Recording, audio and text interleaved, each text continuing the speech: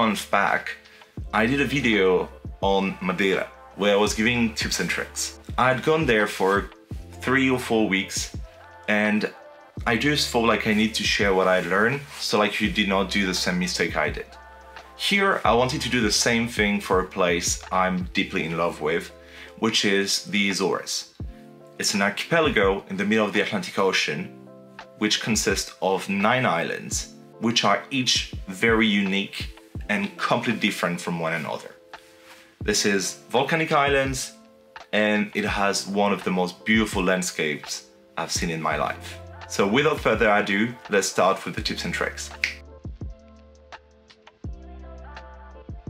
The Azores are not Madeira. They have lots of things in common. They're volcanic islands, they're Portuguese, they're in the middle of the Atlantic, they grow super cool products, but they have a very different history. Overall, this is a destination that is way less touristy and developed than Madeira. So it's only very recently that tourism became a thing for the Azores, mainly thanks to Delta and Ryanair doing having flights and making it cheaper.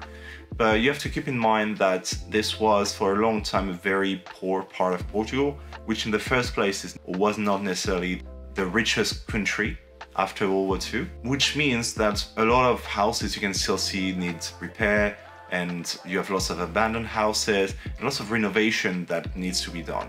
There are huge investments happening to create all the infrastructures and really boosting up this as a destination for tourism, but this is a work in the making. As the Azores are islands, some things may be a bit hard to get, or it may take time before you can actually get it delivered. They are a bit more isolated and calm than mainland Portugal, giving off the island vibe that you can find in other places in the world. But what is great about this is that they have a much preserved culture as well as a very strong identity. The Azores is also a very traditional place, so people are very religious. You have lots of festivals, religious festivals and cultural festivals happening over the year. And like many Southern European countries, for example, nothing is open on Sundays. So I would say this is a place you go to learn about culture. It's a place you go to discover the unique things you find only in the Azores, like all the natural beauty, all the amazing cities like Angra do Heroísmo, or like products like tea, pineapple, etc. So all of this is really what people should be going to the Azores for, and not to do things like partying, because you better go to Malaga if you want to party, or Ibiza. The Azores is not such a place. I would say on this one, it really depends where you're going. If you go to San Miguel, that's the largest island, and it is the most developed and the richest, with the highest population, and that's where most tourists go to. So there, it's relatively easy to get around speaking English only. For the other islands, that will be slightly different when it comes to touristy activities, like restaurants, or whale watching, climbing Pico, etc. So all of these things that are about tourists, people there do speak English. But when it comes to normal people, it's a bit less common. Having said all of that, I still think you can get around relatively easily, even if you are in a small island. People have seen tourists and they're able to help you around, even if it's just with broken English. So that should not be a problem, really. You don't have to come in summer. You can come to the Azores whenever you want during the year. Actually, I've always come to the Azores during winter, and the temperature were nice and I enjoy my time greatly. So this is one of these places which have a very subtropical kind of climate. So all year round, the temperature stays like quite nice, never gets too high, never drops too low. I think the lowest it gets, like at sea level, would be maybe 15 degrees Celsius. Of course, if you go like up to the mountains, the calderas, etc., as it's higher in altitude, it can get a bit chilly. But otherwise, you can wear t-shirts in February. So not a problem at all. However, having said that, going to the Azores in summer or in winter, so off-season or peak season, is not completely the same. There are a few things to keep in mind. If you come during winter, the pros are that there will be way less tourists there. So it's going to be easier to find accommodation, to rent a car, but also the price is going to be much lower. You can get a round trip to San Miguel Island, for example, from London for £20, which sounds crazy, I know, for some of you, but you can go there for very cheap. Winter for me is also the best season to go to the hot springs in Furnas and Caldera Vella. When it comes to the main cons of going to the Azores during winter, I would see two. First, it rains quite a bit more during winter. So if you're unlucky, you may have a whole day of rain, which sucks, to be honest. And also you tend to have a bit more wind, but often it would be not the full day raining. But as always, it's not always the case. You also have very sunny days. And the second big con is that ferries are not running during winter. That means that if you want to go to neighboring islands, you need to take a plane. So if, for example, if you're in San Miguel and you want to have a day trip to the island of Santa Maria, just next by, usually during summer you pay a couple of euros and you're able to go there for the day. Well, in winter this is not possible. You have to take a plane, which can be a bit costly. The weather in the Azores is extremely unpredictable. You can have the 4 seasons in the same day. It can rain, have sun, get cold, get hot. So it's a giant mess. That's why I would always suggest you have in a bag somewhere or in your car a rain jacket and an umbrella, as it can come in handy very quickly. If you're planning to go higher in altitude, like Pico Mountain or the calderas, etc., definitely bring these, because it's even more unpredictable up there. And it tends to be very windy too. I would suggest you check the webcams before you plan and go somewhere. Same as Madeira, you have website with different webcams in all the islands and in different spots in the island that can tell you right away what's at one given moment the weather. And you can plan accordingly.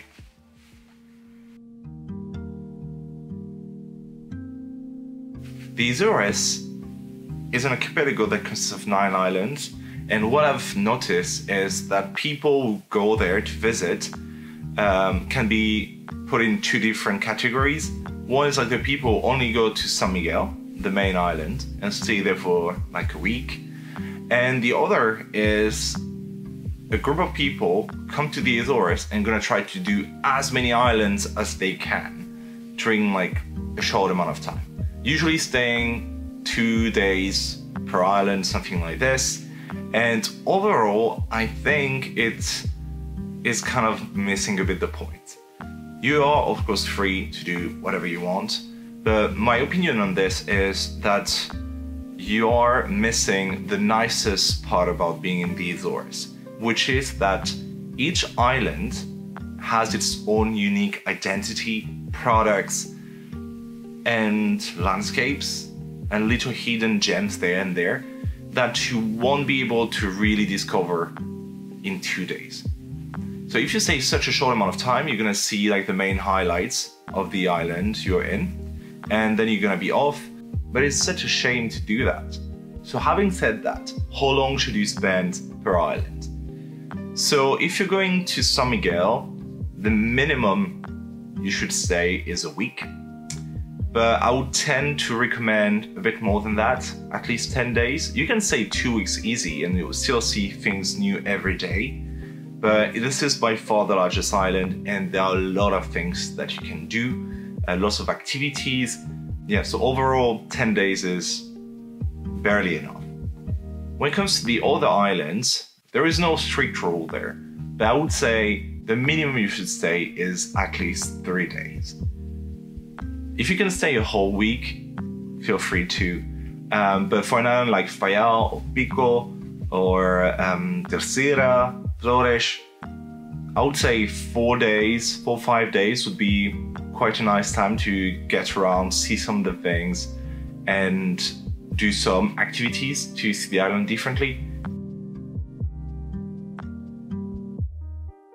I've been working from the Azores a couple of times just to be able to stay longer, usually for a couple of weeks, a month, and I came to really enjoy this experience because I'm not time pressured and I have more time to go like during weekends or whatever, to go during weekends, do some little hikes then there, and I'm able like to find and see things that I would never have found had I been just there for a couple of days. If your employer allows you to, I would definitely recommend you try to be a digital nomad for a month or 2 in the Azores. That way you would really be able to experience the true Azores, get to know people, discover the local culture, improve your Portuguese if you speak Portuguese, and visit the islands at a slower pace. If you want to travel between islands, you have 2 main ways. One is getting a ferry. So there is only one line that operates all of the ferries in the Azores, called Atlantico Line. You can find online. It's not really hard. The only thing is most of the ferries only run during summer. With some little exceptions, the ferry that goes between what they call the triangle, so Fayal, Pico, Saint George. This one runs all year long because you have a lot of locals living in Fayal but working in Pico or in Saint George, so they do like the daily commute. And the ferry that is linking Flores and Corfu. Outside of these, most of the ferries would not be working during winter, and even during summer when they're running, you have to be sure to check, like there are ways to go from one group of islands to another. But I know that this year, for example, this route was not operated, so check that out before you go to not get like bad surprises. Otherwise, the other way is to take a plane. So all the 9 islands have airports, which is funny because even Corfu, that is really little, you have 400 people there, has like its own airport. Terceira and San Miguel would be where you would fly to and from most of the time for international travel. There is also one company operating domestic flights in the Azores. It's called SATA. It's quite a nice airline, to be honest. I flew with them a couple of times, and you get a nice meal. You get like a check-in luggage, so quite decent, but a bit pricey. So you can easily get like for one ticket like 100 euros. So that gets a bit tricky. However, I know that there is some tricks to be able to have tickets for cheaper if when you put like multi-destinations.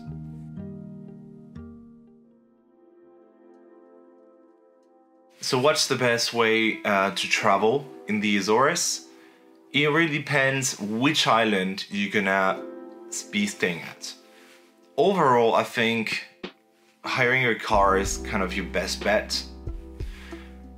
Because even if they are small islands, it's still quite a few kilometers. So, and also, as I mentioned, it rains a lot. So it's always better to have a roof over your head and not have to drive or cycle under heavy rain. But having said that, San Miguel is by far the largest. Pico comes close second, I think. So for islands like this, which tend to be quite big, a car is really a must. You must have it. Overall, if you can, I would suggest you try to rent a car or other vehicles at local companies and not international companies. Usually they are much more helpful, and if you have any problems, they're very quick to help, and you help the local economy. So think about that when you're renting. Something to keep in mind is, as the Azores are islands, there is a limited supply of cars as well as accommodations. So especially during summer, it may be better to book way in advance so to avoid any disappointment. It is possible to hire a moped, which can be a very good idea for smaller islands like Faial or Graciosa. But overall, I would suggest you do that more during summer. I'd hired a moped in San Miguel during winter, and it was horrible when it was raining or when it was really windy. And if you're more into alternative kind of tourism and you like to cycle or hike, some islands actually are very good for that. So I personally hired a bike when I was in Faial and went all around the island of Faial in one day. It was totally doable and it was really, really nice. I managed to see lots of things I would not have necessarily stopped for or seen had I been in a car. So that's something I would tend to recommend in general. And hiking, actually, lots of islands have trails that cross like these islands from one point to the point in the opposite side of the island. Faial, as always, is one of them, but others exist. If I were to kind of sum it up, San Miguel, a car is better by far. Pico, I would tend to say use a car also, because it can be quite tricky otherwise. Smaller islands like Faial, you can cycle, you can hike. I've heard that Saint-Georges is actually very nice for hiking. And the rest, I don't necessarily have lots of insights for now, but I will do like an update if you guys are interested. Also, quick disclaimer here, if you rent a car, get an insurance, because it's so easy to scratch your car there. The cities are very cute, but they have very narrow streets with lots of one-way streets. If you go to San Miguel to the different lighthouses, or if you go to Punta da Ferraria, it is so steep that you can easily damage your car. So it's just too stressful not to have an insurance. So which island should you visit first? Based on my experience, I think San Miguel's may be the best bet, because it is the largest. This is where you have the most infrastructures, where you have the most restaurants, accommodations, and also like the most impressive and representative places in the Azores, like Lagoa do Fogo, Sete Cidades, Furnas, so all the places you would see online. And it's a good introduction to what the Azores are. So if it's your first time, I would definitely go with San Miguel. Then you can decide if you want to rather discover the central group of islands or the western group. So the western group is only Flores and Corfu. I've heard it's the most beautiful islands from people, so it is definitely not densely populated, but if you like waterfalls and natural landscapes, well, it's maybe for you. What is good with the central group of islands is that you can easily travel from one to another using ferries, at least during summer. The group of islands I would suggest you focus on if it's like your second trip would be what they call the triangle. So it's 3 islands that have ferries that run all year long, and that's Faial, Pico, and Saint-Georges. And there you have it all. You have Pico Mountain, you have wine, you have cheese and hiking spots in Saint-Georges, and you have Faial, which is a very good base to discover the other islands. I cannot really talk too much about Graciosa or Terceira, as I've not been there, but I've heard it's maybe a bit less interesting, but maybe I will completely change my mind when I go there. And Santa Maria, it's good if you're in San Miguel, you can do a day trip during summer using a ferry. It is a nice place for beaches because they have white beaches, which is quite unusual there. This point is one I would never be able to emphasize enough. When you are in the Azores, eat a lot of local products. Buy local and try lots of things they do. They have tons of pastries that are only made in the Azores, for example, there is something called bolo levedo, which is some kind of muffin, and this is delicious for breakfast with coffee, with tea, amazing. So they have their own kind of stuff. Also, each island has its own products that they're very well known for. For example, I did some videos already about that, but you know that San Miguel does pineapples, they do tea, they do bolo levedo, but although islands are the same, Santa Maria is very well known for its melons, and they're delicious. Pico is known for wine. Saint George is super well known for its cheese. Saint George cheese has a PDO status. And overall, most of the islands do meat and milk and any products made with milk. 70% of the production of milk is actually cow milk, is from the Azores. If there is something you should associate with the Azores, it is cows. You have cows everywhere. That's like the national animal, in a way. And I'm missing a ton of other products. They have a lot of exotic fruit that they're growing everywhere, and they also transform these in different products like liqueurs, jams, which are really worth trying. So here, definitely buy local. You have lots of markets in the different islands where you can go to and discover the local products, talk with the local producers, and I would really advise you to go there and try and see what is offered. Well, unlike Madeira there, I don't really have that strong of an opinion, because I think you have a bit of everything. So depending on what you want to do, you'll find something nice. If you want to have relaxing holidays, you have the hot spring in Furnas, you get this natural water pool in Ponta da Ferraria. So it's part of the sea that is like warm because of the heat of the active volcano. You can just have fun and relax in Fayal, go to the beach, you have tons of beaches. So there are lots of ways to just have like calm, relaxing holidays. If you want to go like more sport intensive, you have a lot of hikes. If you want something kind of intense, you can go to the Pico Mountain and go there. If you're passionate about volcanoes, you can go see so many places really. You have all the calderas, you have the lava tubes like Gruta das Torres, Gruta do Carvão, you have the lava pools where you can swim.